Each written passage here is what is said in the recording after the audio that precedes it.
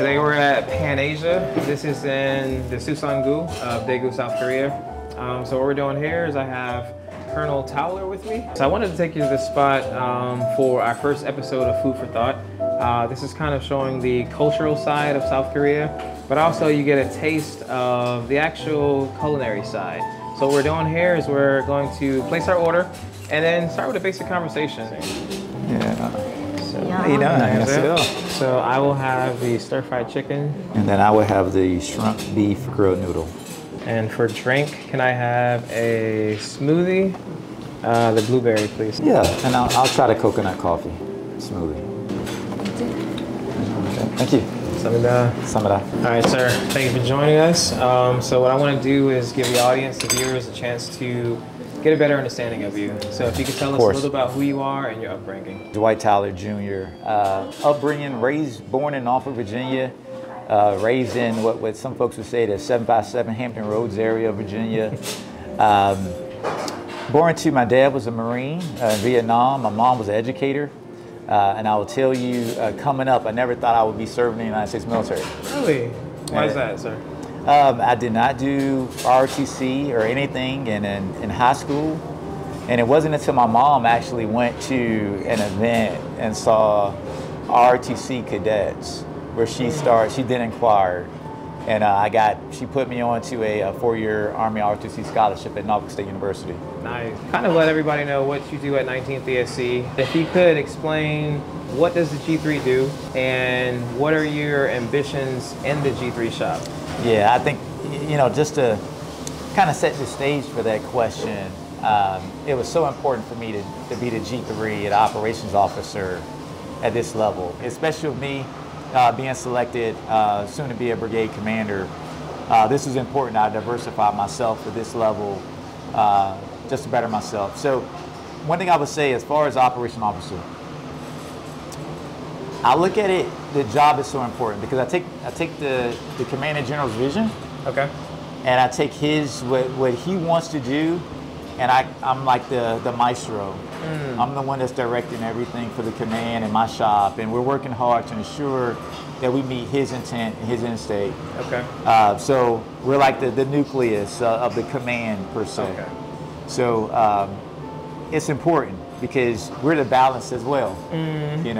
Ensuring that it's not all work, but it's some play. Right. It's ensuring that I can tell the commander when, hey, we need to, here's white space that we need to keep as white space. Right. And my relationships as well with not only the other fellow commanders, other MSC commanders, but the staff, the ESC staff, and how I work hand in hand with them to ensure that, hey, when they have things that need to get done, we task it accordingly, and we help them to achieve their goals as well. Nice. I love that. I want to harp on that for a second. You've been selected for command. Which command is this? So selected for 2nd Sustained Brigade, actually, in 2ID. So you're staying in Korea. Roger that. Roger that. Okay. So when you get to that command slate, what do you think is going to be some of the things you lead by? So if you can talk on your passions that motivate you and drive you, what kind of commander do you see yourself as? What do you see as your command philosophy, if you will? So for me, I will tell you, it's not about me.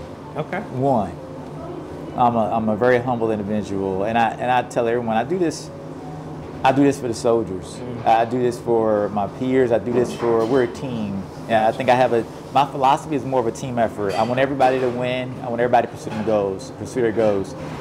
I will tell you for soldiers, what I do is my philosophy and I try to inspire soldiers to not only be better soldiers, but be just better members of society. That's good. That's my drive, that's my motivation. I'm very compassionate, I'm very passionate, I have a lot of empathy for what I do.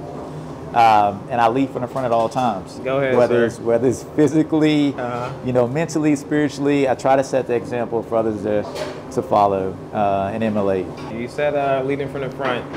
What did you score on the ACFT? So somewhere around a 594 is what I scored on the ACFT. So I would tell you, Javon, though, I talked to recently Command Sergeant Major Peters about this. It's a lifestyle. Okay. This is a lifestyle. This is something, health goes beyond just wearing a uniform. Right. You know, health is going to be what's going to keep us for longevity. You know, when I have grandkids, when I do come out of the uniform, and I have grandchildren, I want to be able to throw the football, I want to be able to play basketball, I want to be able to do things with them physically, and it starts here every day. It's consistency. Gotcha. Okay, I think our food is ready. Oh, this is awesome. Samida. All right, so let's give it a taste, sir. I want you to enjoy your food.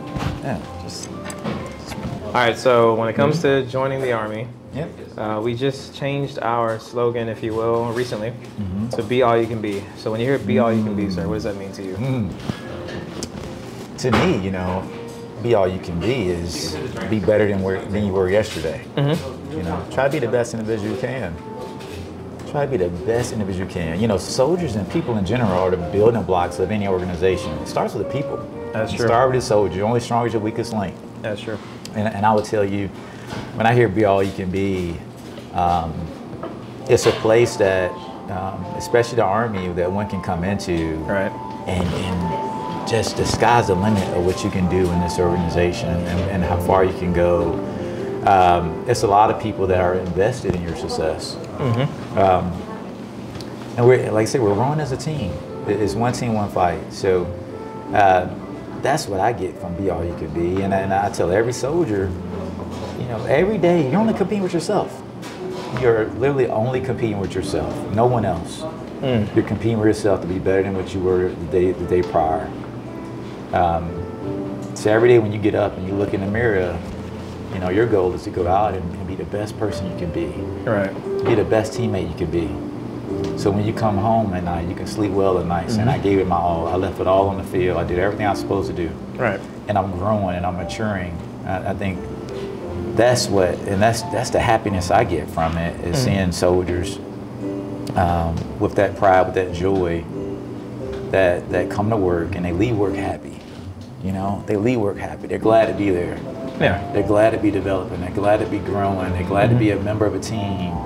You know, and I know whether they stay in the military or not, when they get out, they're gonna be a good member of society. Right. You know, this too shall pass. You know, and I tell you, is as long as I can get that message across while I'm in, I'm making a difference. There you go. I like that. I heard of this thing called the Regional Sustainment Framework. So we did an article on it, but for our viewers, can you tell us how do you influence the Regional Sustainment Framework from 19th ASC's perspective? Javon, I can tell you how I see it. How do you see it, sir? From, you know, even going as far up as the national security strategy and understanding what lies ahead of us as far as pacing threats and persistent threats within this region. I can tell you it's essential right now that we, as the most, you know, forward posture sustainment command, you know, that we not only are focused on the peninsula, but we have a presence within the region. I will tell you how we posture ourselves here now is more important than ever.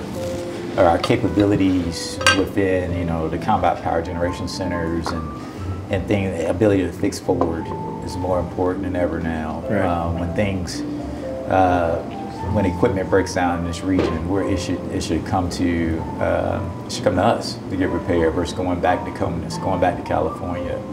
You talk about saving time, you talk about saving money, you talk about having that presence to be able to fight the night and sustain the fight tonight is extremely important.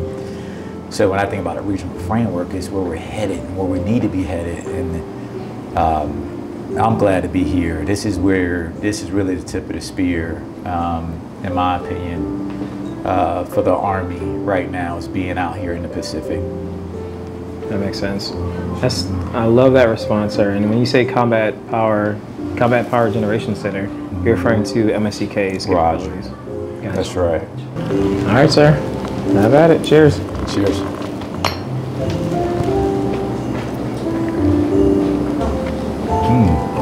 I love it. It's not too sweet. Just right amount. And I'm a coffee guy. Like, majority of military folks is drink tons of coffee, and that is very tasty. Okay, so I read an article last week on predictive sustainment and data-driven logistics. So I know we're moving forward to that Army of 2030. People are saying if you're not using AI or if you're not into your data-driven analytics and understanding them, because without context, it's just information, right? But you need that context. You know, you want to turn that data into information, and then vice versa to have that as a knowledge base. So when it comes to data-driven logistics, where do you see us in the future, and how are we currently using it? Oh, right now, I think when you talk about data that when put together creates information that in turn creates a knowledge for commanders to make decisions in a timely manner. And the speed of the flash to bang from data to making a decision from that and having, like you say, complete context is so important nowadays. It's so important. It's critical. It's critical nowadays. Being able to proactively versus reactively affect, sustainment and logistics to sustain tempo. And I say sustain tempo. So you're able to continue to fight is going to be important, especially in the MDO, this multi-domain environment, right? I will tell you that when we get to a point, when I see this in the future, it's going to be more like what we're seeing now in today's society, where our military vehicles, we're going to know when to change parts out prior to the system going deadline. That's going to, when parts reach their life, their predictive maintenance, when they reach their life cycle, something will tell us, and hey, you need to change this part out, because based on history, based on historical, this is when this part fails. So knowing that prior to that system becoming deadline in a field, in an environment, a combat environment, is important. So having that, and it's so many different data entry points right now. There's so many different data entry points, but what do you do with that data, and how do you get it quickly where you can get the added context and make a decision from it? And it's everywhere. That's what's going to separate the winners from the losers, and when it matters. And for us, I think you'll see it grow, it evolve. With artificial intelligence, you're going to see it evolve over the next few years. I like that. Even when it comes to AI, people are afraid that AI will replace certain jobs, but it's more so the person who knows how to adequately use AI to enhance productivity. That's the person that's going to replace the job. They're going to replace the current one in that position. So I think it's already out there. It's already being used. Companies are using, even Amazon, they can tell me when I need to order more diapers if I'm on a consistent basis. They'll tell you when your refrigerator, lights go out type deal. So those predictive analytics are out there. I think when we incorporate it to sustainment, specifically within sustainment warfighting function, I think then we're advancing our Army to that of the 2030, that of predictive sustainment, data-driven sustainment. That's right. You hit the nail on the head, sir, when you talked about exact key points when a part needs to be ordered based on historical data. I'm a former logistician, and I remember going to the SSA myself, picking up parts and PGRing them in the system with G-Army, and these commanders are on the ground, and they know, hey, they can adjust on the fly this data-driven analytics, because yes, it's saying it needs to be replaced, however, I'm in the middle of the fight. I can't change this tire right now. However, we can make, the commanders, can make on-the-ground decisions and then inform higher. And I think we'll continue to refine and develop that part of sustainment, if you will. And Javon, I tell you, your near-peer, your peer-to-peer threats are doing that. You got to stay in this environment where we are right now in 2023. You got to stay ahead of them. We do. You got to stay ahead of them. The past 2 decades, they've sat back and they've made strides in AI. They've made strides in the space domain. They've made strides in the cyber domain. That's true. It's time for us, and I think we're doing a great job of closing the gap in certain areas. So it's important, and for us as sustainers, we owe it. We owe it to our combat arms brothers to provide the right sustainment, the right capabilities at a point of need. That's true. Yeah. You have a depth of knowledge, sir. And I love that you've been selected for this position to be a commander, because I see you now as laying the groundwork for, even in the future when you're long gone, just the mindset that you have to continue to develop the soldiers, the people, looking forward to how you're going to look into sustainment is amazing. That brings me to my next question. What advice do you have for someone who's looking to take your position when you leave to be a commander as an OIC of a G3 section? I'm gonna say in general, not just a G3 section, but any job you go into, study a job before you go into it. Right. Know what you're getting yourself into. Yeah, you see so many, especially young officers, just show up to work ill-prepared. And I would tell you, study the job, read the field manuals, read the ARs, and then go in with a plan. Go in with a plan. That's really that's the foundation, is to have a plan, to go in with a plan, a vision of how do you see things working out. The next thing you want to do when you step into, especially a job like a G3, is you're looking for efficient processes. You know, ensure your processes are right for the command. What works, what doesn't work. Okay. You know, analyze that. When I first got here, one thing that we quickly put into place was the G3 S3 sync on Thursdays, and that's where I bring all the staff, all the staff sections come into that meeting, all the S3s come into that meeting, and we go over all the orders that are out there, even forthcoming orders. We go over all the taskers. We go over it's bottom up and it's top driven downward dialogue to flatten comms.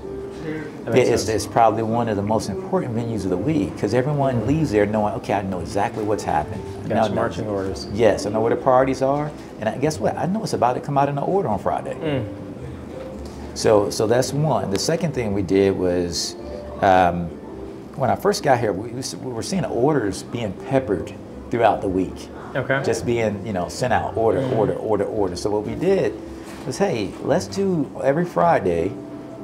Majority of our orders come from higher on Friday afternoon. So what we do, we'll get that, we piece it together, we'll analyze it Monday, Tuesday.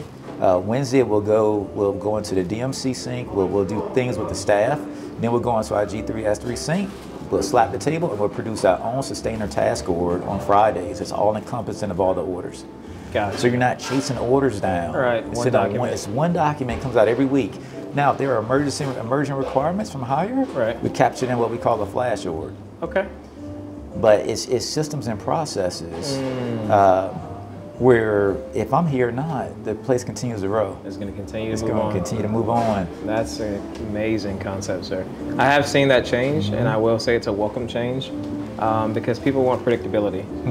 Even the staff sections and the G3s, the OICs, they want to know what do they need to do or what information they need to put out. So I will say that's a welcome change. That's right. And it's value added.